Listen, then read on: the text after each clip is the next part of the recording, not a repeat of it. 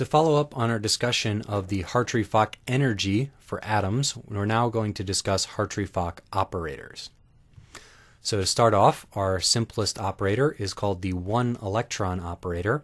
So for every electron, indicated by this index I, electron I has a one-electron operator H, which is equal to its kinetic energy operator plus its potential energy operator that attracts it to the nucleus. So minus 1/2 del squared I, kinetic energy of electron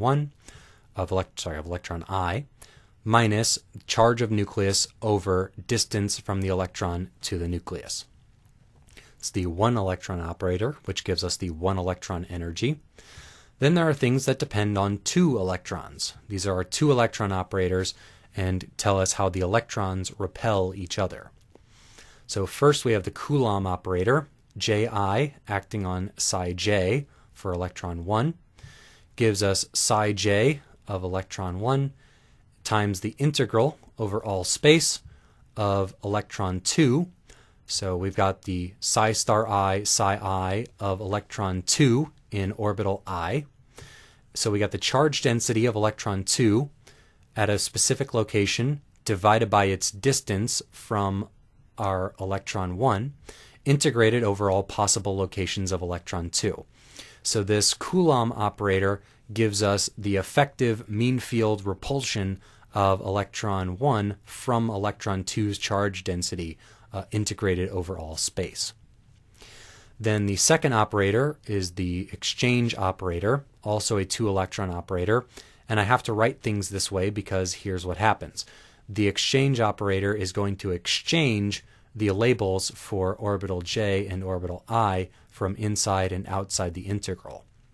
So exchange operator ki acting on orbital psi j gives us orbital psi I, with which R1 is now in. It's exchanged electron 1 to be in orbital I instead of orbital j. Now we integrate over psi star I times psi j of electron 2. So now this is the overlap of orbital 1 and orbital 2 divided by the distance at each location of that overlap from our electron 1 integrated over all possible locations of electron 2. So the effect of this exchange operator gives us the same kind of integral as our Coulomb operator, but it has exchanged the location of our electron. So these Coulomb and exchange operators are both two-electron operators. They depend simultaneously on the position of two electrons, R1 and R2. All right, so these operators give us different expectation values once we take that operator acting on a wave function and multiply it times the complex conjugate and integrate. We have Hi, our one-electron integral over all space for electron 1. Now we have multiplied by psi star I, and we have H acting on psi I. Our Coulomb integral, we take our Coulomb operator acting on psi j, multiply times psi j star, and then integrate over R1. Now we have our Coulomb integral, which is an integral over the coordinates of electron 1 and electron 2, minus infinity to infinity for x1, y1, z1, and x2, y2, z2. Now we have psi star I, psi I of electron 1, charge density of electron 1, times psi star j, psi j, charge density of electron 2, times 1 over R12, the distance between the charge density of electron 1 and electron 2, integrated over all possible locations in space. All right, then we take that and we also have the Coulomb integral, where we've taken our the exchange integral, where we've added our exchange operator. Then we multiply times psi star j and integrate with respect to R1, and that gives us the exchange integral. We're integrating again over all 6-dimensional coordinates, 3 of electron 1, 3 of electron 2. Psi star I, psi j, times psi star j, times psi j, psi I. But we have exchanged the location of electron 1 to now be in orbital j instead of orbital I. So the exchange integral has exchanged our electron into a new orbital and giving us something which we don't have a nice clean physical interpretation to. So these are our one-electron integrals. Those are our two-electron integrals, which arise from our one-electron operator and two-electron operators.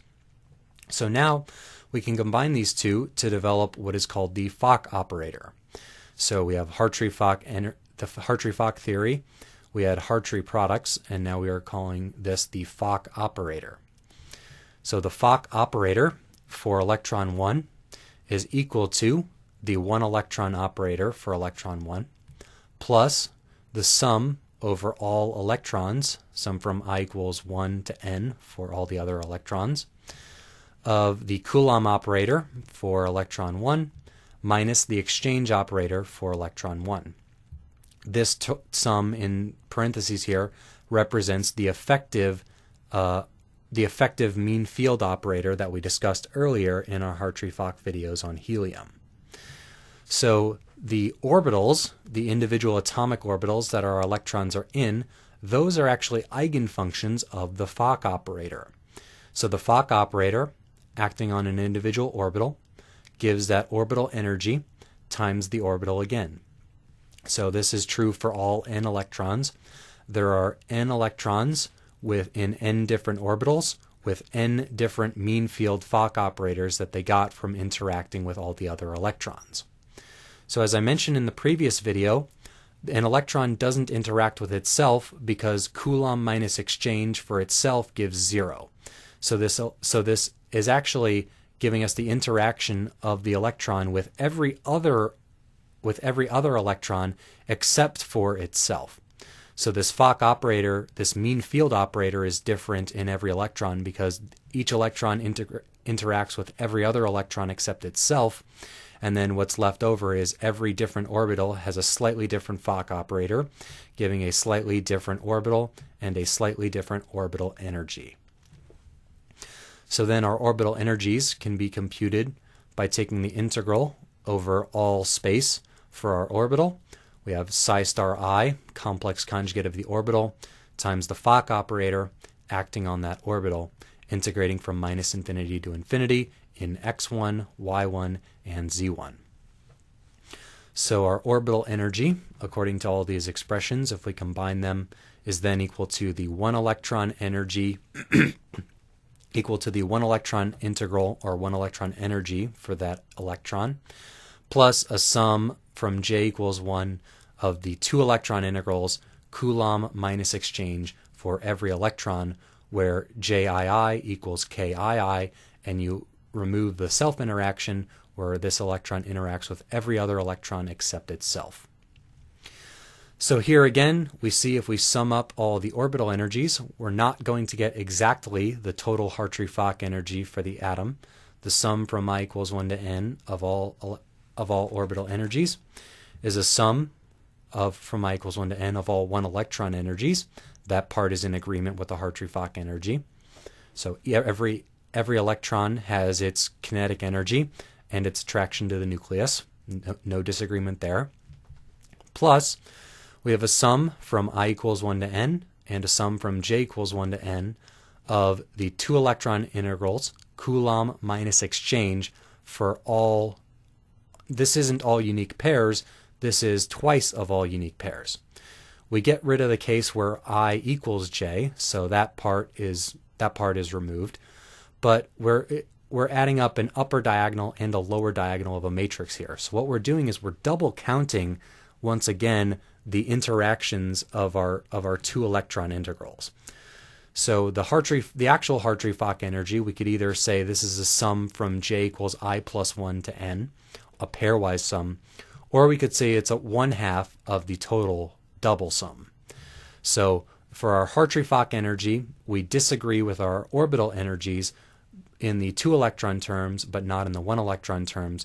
In the two-electron terms, the total Hartree-Fock energy is half of what is the sum of the orbital energies, which double counts these two-electron interactions coming from the Coulomb and the exchange integrals.